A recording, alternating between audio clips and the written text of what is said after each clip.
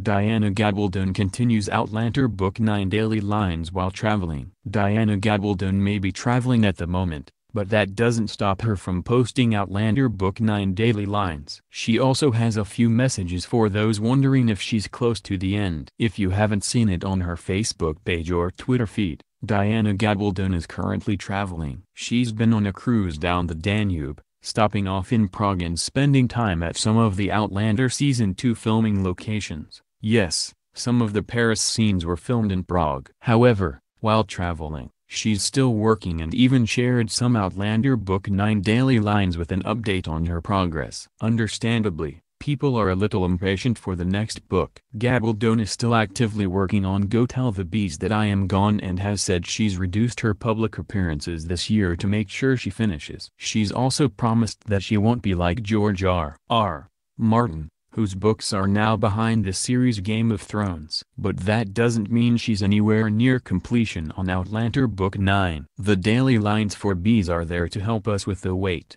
but she has a few hashtags to share in the meantime. One of the hashtags from June 7th was hashtag "I'll tell you when we're getting close." She also makes a point in saying that this is a big book, just like the other ones. Big books take time to plan and write. However, she does say in other daily lines that the writing is coming along. June 7th's snippet certainly includes some minor spoilers. There are also plenty of bracketed moments, which Gabaldon says is just to cut out a lot of the details. After all, she doesn't want to give too much away. If you want to catch another snippet of Outlander Book 9, the daily lines about Roger Mackenzie are below. There are spoilers if you are not caught up with the books, including Drums of Autumn,